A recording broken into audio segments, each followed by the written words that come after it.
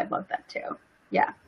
Hey everyone, I'm here with Heidi from Evolve Your Wedding Business. She also has Evolve Your Wedding Business podcast. She's going to be talking about her book, Clone Your Best Clients. So hey Heidi, so excited to have you here. Can you let my group know who you are? Yes, and thank you so much for having me. Great to connect with you. I am a wedding business and marketing strategist. So I help wedding professionals grow their businesses without going crazy in the process, which is pretty important because it's easy to do. Yeah. And shall I go into a full background or? Let's talk about your podcast. I know is good. And probably some people in my group, if they're watching, they'll be like, oh, she has that podcast. So go ahead and talk. Can you talk a little bit more about like who you have on your podcast and like what you talk about on it? Yeah. So the podcast is really focused on all of the different facets of business for wedding professionals. So I've had financial professionals on there. I've had SEO experts on there. Really everything in the spectrum. I've actually had a nutritionist on there talking about how to give your brain the fuel you need in order to actually function as an entrepreneur. Which is really interesting because he's like totally into the science of it. And I mean, I've started following his stuff in it. You feel good in the morning. That's so cool. Who has been the biggest person? We'll get to your book, but who has been the biggest person you've had on your podcast? Because I've seen some pretty big names. Yeah, I've had Alan Berg on. I've had Marley Major on. Oh my gosh, I've had so many different people on. I've had Brian Caparici of Sprouting Photographer on. Oh yeah, okay. Now a lot of different people on. We're creeping up on 100 episodes. That's so. How long has the podcast? Do you do like seasons with the podcast, or does it just run continuously? No, I started it before seasons were a thing in podcasts, and I kind of wish they were because I think it's a good idea. Yeah. But no, I started it, and initially I was doing it every week. So I think I started it about 2 years ago. And then I switched to alternating between a podcast week and a blog post week. Yeah. So that way it spaced out that kind of content creation and made it easier to batch interviews and batch solo episodes together. Yeah. How did you go about selecting wedding professionals to work with? Like, why wedding professionals? So my event background actually goes back to when I was in college and I was working on nonprofit events, fundraising events. And because they're nonprofits, I wasn't just in charge of the event, I was in charge of the marketing. Yeah. So it was both pieces rolled into it. I loved it. And I was like, okay, I'm going to work in nonprofit events. So I went and I had some great experiences with that. Yeah. And then I saw an assistant position for a wedding planner.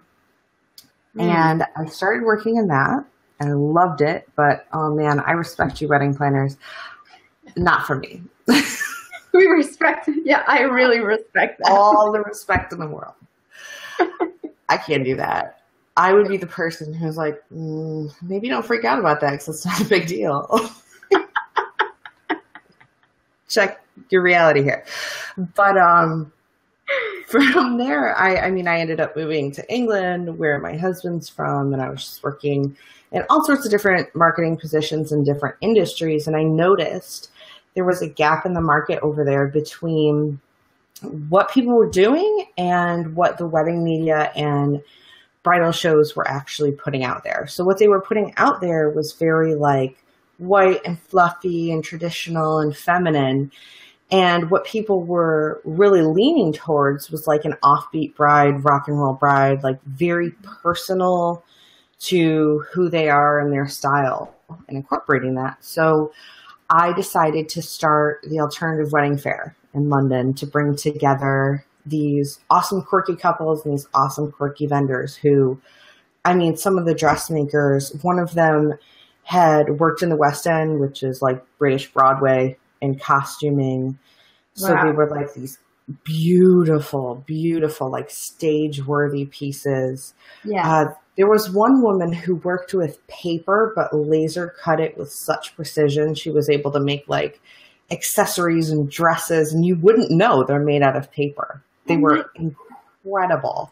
That's awesome. So I found I was actually spending more time coaching my exhibitors because I'm a marketing nerd and I just read marketing books. And I was like, oh, hey, not everybody just is into this stuff, which is like a huge slap in the face. Like, duh, Heidi.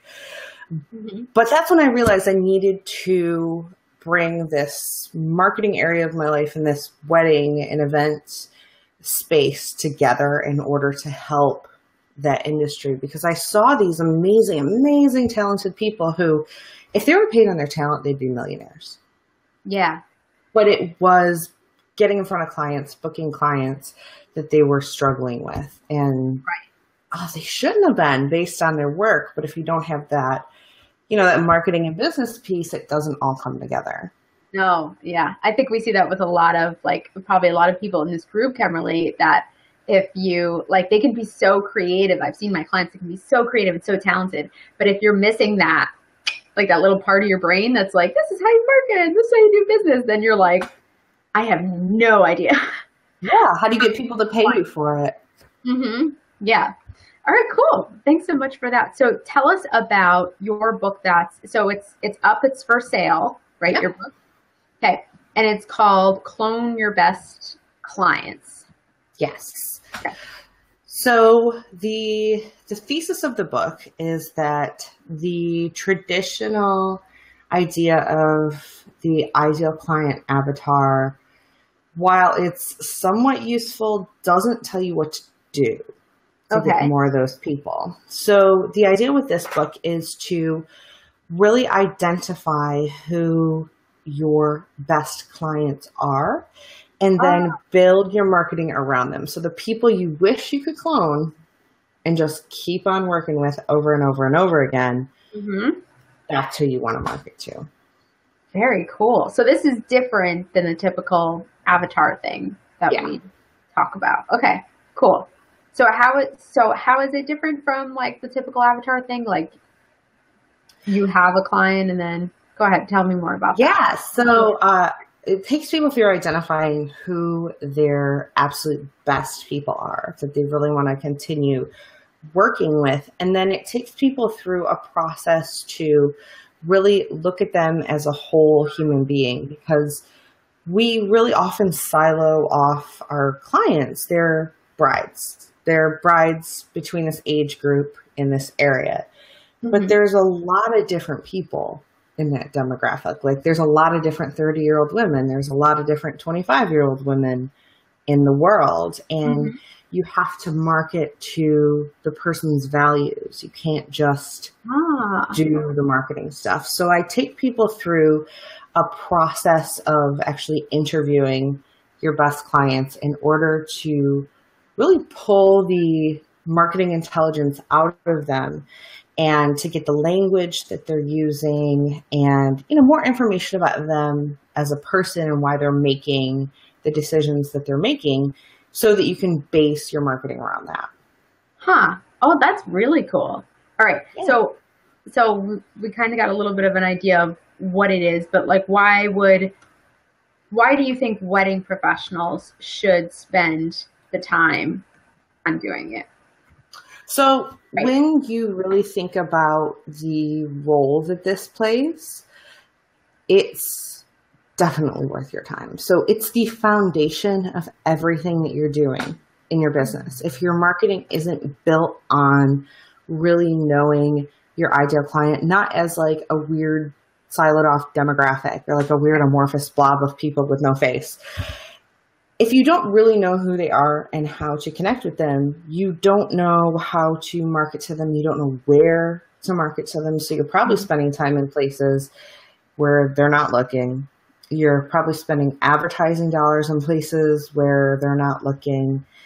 And you can really make this easier for yourself because they'll tell you how to reach them, and they'll tell you, the things that make them decide to work with you as opposed to someone else, so that you can emphasize that more in your marketing and bring in more people ultimately. So should a wedding professional, you said that they'll tell you, right? Like your wedding client will tell you where they're looking for you or why they hired you. When do you think, like, how should a wedding professional ask that? Or like, what should they, how do they go about getting that information from a client? Yeah. So initially, I mean, you have to get someone to agree to talk to you about it. And there's an email template in the book that's worked well for my clients. And really it's based on genuine flattery, because you're going to tell them you're amazing. If there were more Shannons in the world that I could work with, I'd be the happiest person on earth. So can I ask you a few questions? Can we jump on a Skype call for like 20 minutes so I can ask you a few questions so I can find more people just like you? Ah, okay. And then they're like, I'm special. I'm going to talk about myself. That is so cool. All right. So Christine asked a question. What about when clients find me through a wedding planner? And the wedding planner typically acts as the monkey in the middle. So she probably is having a hard time pulling out, like, where these people, like she was saying, probably where these people are finding her and the words that she wants to pull out that you were talking about. How could she go about it? Do you know what kind of business she runs and if she has... Yeah, I know Christine runs a calligraphy business. Okay. So if you don't have direct access, if you're going through the wedding planner for everything, I would let them know why you want direct access. So and share, yeah. I mean, if they're your only point of contact, I mean, if you have direct access and you're also working with the client, go ahead and ask them. But I really think if you go through the wedding planner, you let them know what you want to do and why and how they can do it to help their business as well. I would think most wedding planners would be all right with that. Okay. All right. So Christine, just let us know if that answered your question, but I think she kind of got to basically, you just ask the wedding planner and then you ask the client, right? Is that right? Yeah. I mean, sometimes the wedding planner is the only point of contact, but sometimes it's a bit of both. So it kind of depends. Awesome. All right, cool. So I have a lot of people that start out, and I remember feeling the same way too, that actually, let's address Chris. So Christine just asked, the higher end brides don't want access to all vendors. So should you ask the wedding planner, like, hey, how did this bride describe her wedding? How did this bride describe her values?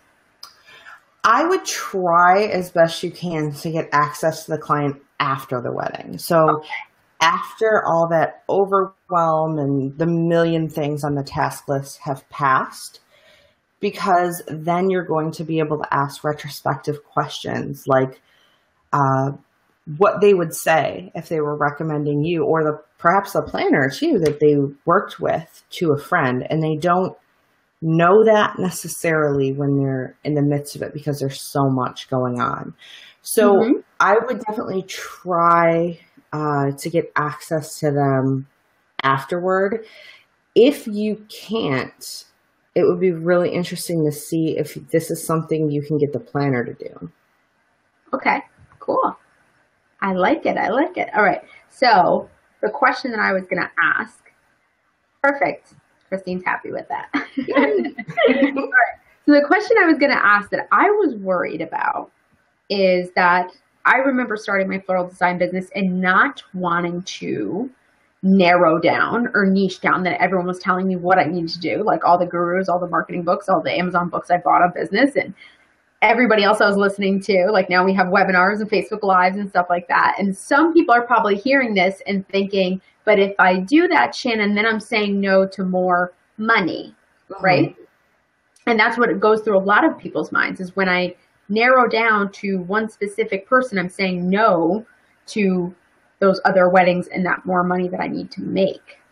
So what do you think? What would you say to someone who's worried about cutting off other opportunities, other weddings, by saying, like, I want to specifically work with this type of person? That's a totally valid concern, and I can see why anyone would think that, because it makes logical sense. Right. But people aren't logical. So you have to definitely keep that in mind. And you cannot please everybody, even Apple, the most profitable country, I mean, they could be a country, but the most profitable company in the history of the world has people that don't like them. They have people who think that their products are stupid and overpriced and just for, status symbols for the people who, the Apple fanboys who want to be a part of it. So even though Apple has billions of dollars, they don't try to convert those people because those people are least likely to buy from them. It's going to take more time. It's going to take more effort. It's going to take more money in order to get them to buy something. There's not going to be a return on that investment. They will have spent too much trying to convert someone who's already dug in that this is who they are. I don't like this brand. This isn't me. Yeah. So in that sense, we were thinking about trying to reach the people who are most likely to buy from you, to work with you. Mm-hmm. It will make your life much, much easier. And when you position yourself as the go-to person for a specific type of client, you won't just attract that client. You will, certainly, because there will be all the planners and then you, the go-to person for this specific group of people. So you get to charge higher prices because there's no comparison. Mm-hmm. But you'll also attract people who are on the fringes of that ideal client. So an example I give in the book, I have a client, she's a wedding planner. She works with Americans who are usually first generation, and they're the children of typically Mexican or other Central American country immigrants. So she's really specific. Yes. Yeah. And so she's the clear go-to person. And the problem she solves is these kids grew up in America. They're very much American, but their heritage is very important to them. So the traditions that matter to their grandmother in the wedding, the ability to have a ceremony in Spanish, all of these things are really important to them. Mm-hmm. So she stands out among everybody else as this shining beacon, the only option for these people. Yeah. But she also gets, white girls like me who like bold colors and everything Mexican culture. It's more they're coming for the aesthetic as opposed to the other reason why her actual ideal clients are coming. And she can choose to work with those people or she can choose not to. That's totally up to her if she wants to take on people who are pretty close, but not exact. But you certainly don't have to limit yourself. And by making yourself the go-to person, it's counterintuitive, but it actually opens up more opportunities. Okay. I agree. I do. I totally agree with this. It was like when I narrowed down in my floral design business, it was, and I raised my prices to a minimum. I said, I'm only taking people who have $2,000 minimums for flowers. And you also are having this type of wedding. It was then all the ideal clients came to me and they were just like, yeah, I'll spend at least $2,000 on flowers. And I was like, oh, it was that easy. Because I'm sure when they found you or they found your website, they were like, this is me. This is who I need to be working with. Exactly. Yeah, that's exactly what I wanted them to say. This girl gets me. She understands me. She knows exactly what I want. But here's a little bit of controversy that I would add in there too. So I got those girls. There would be some girls that would come along. And if it was slow, I will admit to this, if it was slow in my business, I would take people who weren't ideal clients, but I wouldn't post them. I wouldn't put it in my portfolio. I really wouldn't put it out as much on my social media. I might do a small thing, but I would take, so I understand where some people are I just need to pay the bills. I probably would take a few, but it wouldn't be 80% of my weddings were not ideal weddings, but I would take maybe 20% of weddings I would take are not ideal clients, but hey, I needed to pay my cell phone bill or something, right? So I would take them on and then not put them in my portfolio. What do you think about that? That makes perfect sense because you're crafting a brand, you're crafting something that shows what you stand for and who you're the go-to person for. So, I mean, first of all, there was something about that they were attracted to, but in particular for businesses that are very aesthetic based, like photographers, like florists, if that doesn't fit with the rest of what you're using to promote yourself, don't use it. Use what you want more of. Right. Perfect. Okay, cool. So let's talk about now how most people figure, about their ideal clients is whoever is getting married within my town. Like if you're a bride getting married within a certain mile of radius in my town, that's whose wedding I'm going to do. Why is that not like narrow enough? Like, why isn't that just enough, right? Because you already cut it down by a lot when you say that. And I get that. Like there's some specificity to it. You're not marketing to the whole world. Yeah. But there's a lot of different people in your town. There's a lot of different mindsets. There's a lot of different worldviews. There are the people who shop at Whole Foods. There are the people who shop at Walmart. And their opinions. That's a good example. Their opinions and the way that they spend money, they're just different. It's not a value judgment like who's better, who's worse. They're just different. They're just different people. Yeah. And when you really can hone in on that exact person and their personality, and I think that's what often gets left out, is we think about this group. It's actually easier for our brains to focus on a person, preferably a person we've worked with or a person that we know or a person that we've talked to in some capacity, because there's just some disconnect with the human brain that groups are not people. They're just these weird disconnected groups. But then when you think about a single person that you know in that group, you can actually have empathy for them. So when it comes to narrowing down, I mean, there's two sides to it. There's bringing people to you. So standing out among your competition as the go-to person. But then there's also the internal side of that. And those are things that help you really find your way. They're your compass. So it helps you to determine where to advertise. It helps you to determine where to market and how to market. Because when you look at, like I said, Walmart and Whole Foods, the way they promote essentially their same things, food, very different. Right. Very different. The language they use to command the prices that they pay, they speak to the motivations of the people. So a really good understanding actually helps you figure out what you're supposed to be doing and how to bring in more of these people, as opposed to being like, I need to be on Snapchat, but none of your ideal clients use Snapchat. So Heidi, do you have any advice for someone who, say, like, doesn't know who their ideal client is yet? Maybe they haven't worked with them yet, or they just feel like they're getting clients, but maybe not the ideal clients, and they're not sure like how to describe that person because they've never worked with them. Would you have any advice for that? Yeah. So if you know someone, either just outside of business in your life, that you believe will be, and you need to make some assumptions here, and you can always test them, that you believe will be somewhere around your ideal client. Or, if you go looking around in Facebook groups and you get talking to someone who you feel is very much the kind of person that you want to be working with, that is a very helpful person to talk to. And keep in mind, like, this isn't something that you have to decide in your business and you can never change. It will probably change. So making some educated guesses.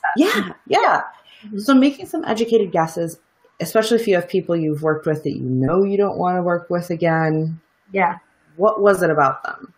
What was it about maybe the way they thought about things? Just how did they operate as a person? That will really help. And it's totally fine to just start with an assumption, because really everything we do in business is an experiment. Yeah. And you have to just try it and test it. I think most of us, I know when I worked with some clients before who are like, how do I get the brides that want to spend a lot of money on their wedding? But like sometimes it can be tricky because you can't ask people like, what's Yeah. your salary? Like you can't ask that. So I think that one can be tricky when you're like, how do I find the bride that's going to spend like a shit ton on her wedding?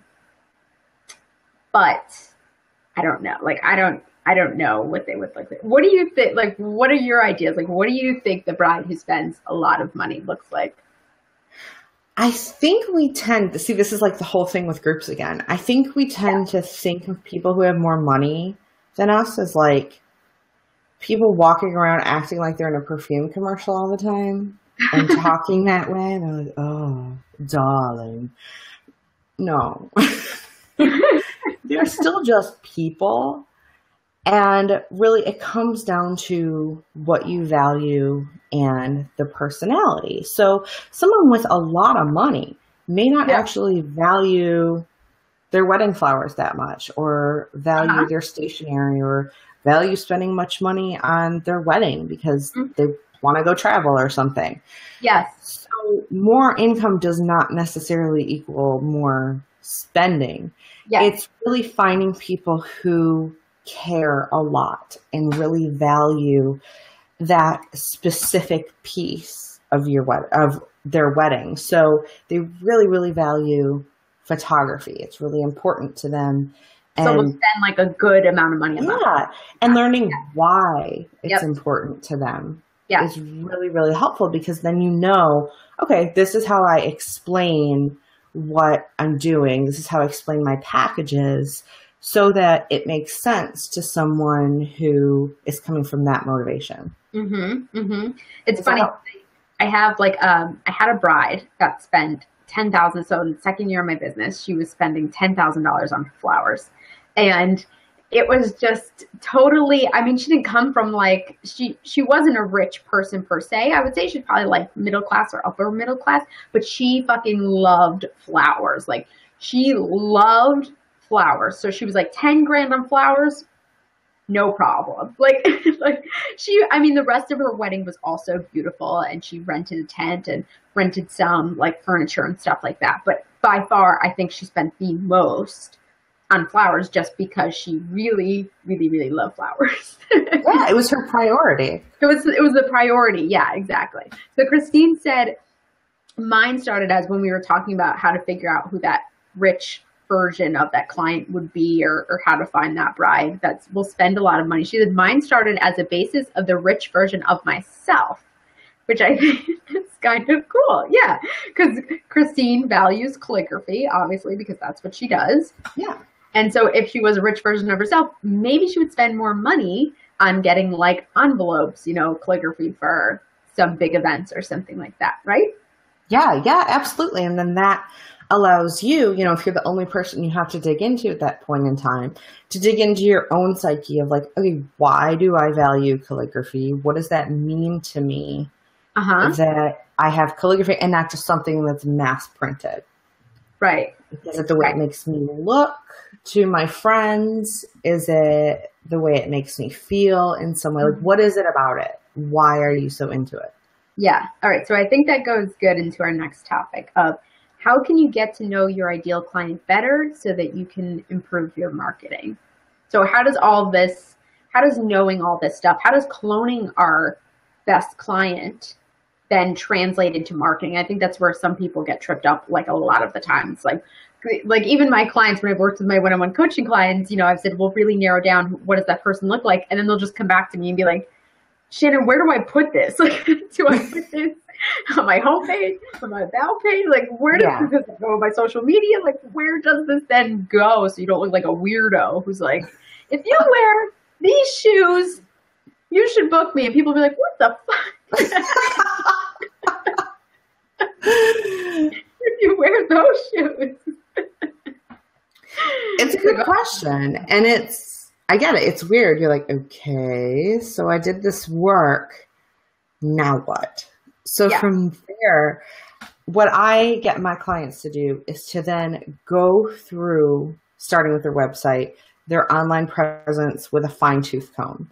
Okay. So is the language that I'm using on my site the language that these people just used to describe why they hired me, what they got out of it? You can actually use their real copy and paste language to describe these things. And I think that's really helpful because we're in this every day. And it's easy for us to get jargony about it and to talk about our journalistic style of photography. But to someone who's never hired a photographer, they don't know what that means. Yes. What does that get me? What does that get me? Yeah. So, actually listening to someone and then going through and saying, does this sound like something that would connect with this person based on what they just told me? Based on the things that they're really into as a person. I just spoke to a photographer who all of his people are really like outdoorsy adventure types. Like they want to go kayaking on the weekend or like mountain biking.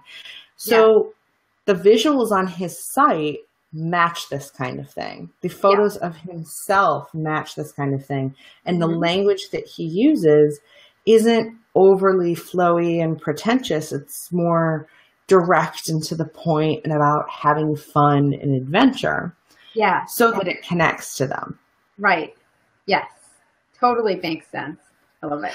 So definitely the way that you communicate in text form and as well as in your visuals need to line up with who this person is. And I actually really like when I see on sites, a direct call out of who the ideal client is. Like if you do this, if you're really into this, if you really value this, I'm the stationer for you. Yeah. Yeah. I think that's great.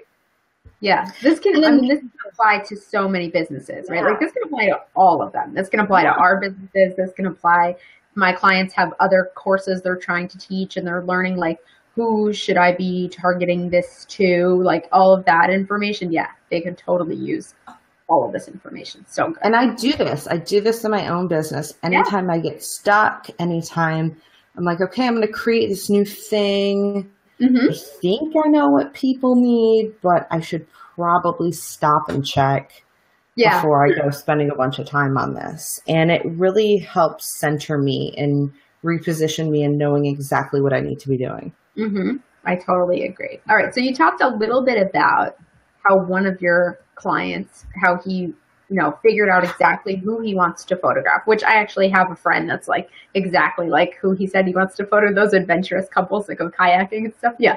One of my friends is exactly that. So I know exactly who he's talking about. So you did an awesome job narrowing down like exactly who he wants to talk to. So what kind of results are people also getting from implementing this whole clone your best client? So from what I've seen, people are definitely bringing in more people that fit who their ideal client is, or are in like, if you're thinking of like an archery target, like your ideal client's in the center. The other people that aren't your ideal are like a couple of rings removed, but they're still really, really close and really, really awesome. Those are the type of people that these people are attracting. They aren't arguing about price because they're connecting in ways that, you just spoke to what this person valued. You dealt with all these concerns, and price objections are often more about not understanding the value, not understanding what's in it for them than they really are about the number. Yes. I really for sure. And on top of that, they are able to even raise their prices because they are the go-to person for this group of people. And that makes them more sought after. That makes them more desirable. And it makes it harder to compare them to someone else who is another planner, another photographer, because it's not the same. Here's the person who gets me and has exactly what I want. And here's someone who's like, I don't know, like I guess just another planner or photographer. Another run-of-the-mill. Yeah. Yeah, they don't make you feel the same way. They don't make you feel understood and connected. And that experience that you get when you go to a site and you're like, oh yes, I am in the right place. Like, take my money. Like, when the Yes. person starts seeking you and connecting with you, that's when people like, here, just take my money. You'll do a great job. Here, just take my money. Yeah. Yeah. I totally agree with that. I think that people want to be, a big thing is that people don't want to be sold to. Like, they don't want to feel like they are being pitched to in any way. Mm-hmm. And when you find that ideal client, like you're talking about in Clone Your Best Clients, it's talking about, it's a connection you're making. So when you are finding that ideal client, it's a connection. It's not, that's when the whole sales pitch thing like goes out the window, because you're connecting with them, not trying to sell them. Yeah. And then it's an excitement. It's like, great, where do I sign? How do we get started? What happens next? Yes, exactly that. That's it. All right. Awesome, Heidi. Well, that's all the questions I got for you. But do you want to tell people, I'm going to allow you to do a post in the group. So you can do a post in the group about the book.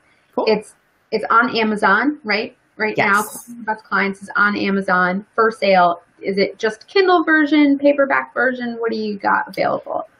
It's both. So the Kindle version is at a promo price right now of 99 cents through the rest of the day today. Awesome.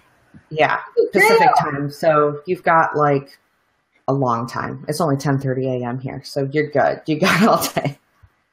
So you can pick that up, and if you don't have a Kindle, you can read it on other devices with the Kindle apps, like an iPad, a phone, your laptop. Yeah, I have the paperback version, which I just got a copy of myself here. My God. Are you going to frame that? I would frame that shit though. I just opened it and I was like, you're like a real legit person. I know, it's just sitting here. I'm like, oh, hey, pretty. Oh, cool. Oh my God, I would frame that thing. I'd frame it like in my office. I'd be like, I think I might need to. But there's a little bit of delay of this going onto the Amazon page because of communication between their paperback and their, I don't know, something weird behind the scenes. If you don't see this on the Amazon page, which if you go to Evolve Your Wedding Business, I almost said Evolve Your Best Clients, evolveyourweddingbusiness.com/clone. Okay. It'll take you to the correct Amazon page for whatever country you're in the world. And if you don't see the paperback, you can go to evolveyourweddingbusiness.com/paperback and get this beauty, because for some reason it takes a while to push it to Amazon. I don't know. Yeah, things get big. Like, for things to go smooth, I mean, really. Yeah. And actually, for anyone who purchases either version, anytime between now and May 23rd, forward your receipt to me. My email is Heidi@evolveyourweddingbusiness.com. HEIDI. None of this I before E stuff that I always get. When you forward your receipt to me, I'll send you a link to register for a readers only Q&A that I'm hosting to help you really understand any parts you're getting stuck on, anywhere you're implementing and you're just getting hung up or have any questions at all. I want to make sure that's cleared up so you can take action on this. Awesome. That's so cool. Thanks so much, Heidi. That's fun. Yeah. My audience is going to love that. They're going to really love this. This book is going to be like, I know they're already eating it up. Christine already probably bought one. I'm sure she did. Thanks, Christine. Yeah, it's awesome. So it's really great. I'm so happy to have someone like you in here. And I had another friend earlier, Christy. Her name's Christy, and she did another one about branding. And I have you guys come in because I don't talk about it too much. Mm-hmm. And I know that this is something, though, that my clients need to do, but it's not my specialty. So that's why I love having people like you and Christy in the group, because you guys can teach them all about this stuff that will make them more money and get brides who are not going to haggle with their prices anymore. So thank you so much for coming in here and sharing your knowledge. So my pleasure. Yeah, everybody, if you're listening, Clone Your Best Clients is for sale right now. I have left a link in the comments. It's only 99 cents. It's like nothing. It's like amazing. I figured out the other day it was 1/3 of the coffee that I bought. I was like, So Clone Your Best Clients is 99 cents until tonight, and then does the price go up? Yeah, the price will go up, but it's only going to be up to $3.99. Okay. All right, cool. But that's still, I mean, 99 cents is better than $3.99. So yeah, right. All right, so it's on sale for 99 cents in the Kindle store. This is Heidi. She's from Evolve Your Wedding Business. She has Evolve Your Wedding Business podcast, and she is the author of the book, Clone Your Best Clients. It has been so awesome chatting with you. Thank you, Heidi. It's been great talking to you. Thank you so much for having me. All right. Bye, everyone. Have a great weekend. Bye.